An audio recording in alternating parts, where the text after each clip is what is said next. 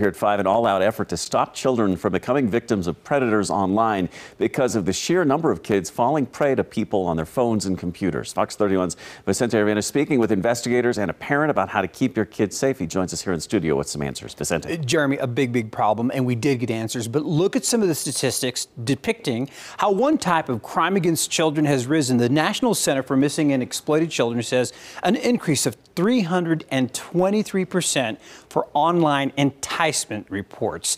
This experience that victims go through and what parents are going through is hard to put into words.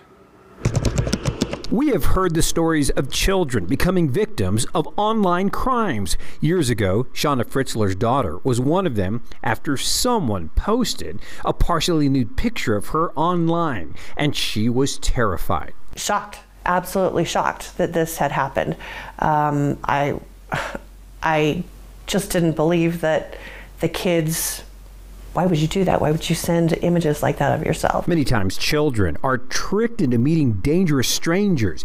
They'll also send sexually explicit photos of themselves to people wanting to exploit minors. Sergeant Johnny Turnage says the problem is getting worse and is calling attention to it on this Safer Internet Day. These suspects are preying on victims to hopefully see if they are willing to take the bait. And if they could take images from anywhere else, create a fake profile, the juvenile will think that they're talking to the person that's depicted in the image, and unfortunately that's not them. Turnage says kids sometimes turn to the internet to make friends. It makes people, especially children, more vulnerable. A lot of the suspects prey on them. Fritzler now works with the Jeffco DeAngelis Foundation. Among other things, it helps victims of online crimes. Let's not blame them. Let's solidify the relationships because we need them to tell us all of the details. Information that could help keep kids safe.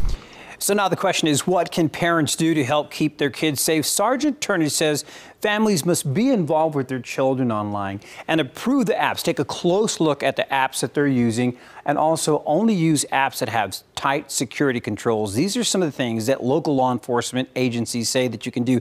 And if you have a question, just call your local law enforcement agency and ask them if you think there's something that needs to be reported. Also, the Jeffco DeAngelis Foundation also helping families when they go through something like this. They can walk you through this, guide you through this, and perhaps offer you some ideas on what to do next. We'll post a link to their foundation on our website. I'm Vicente Arenas, Fox 31.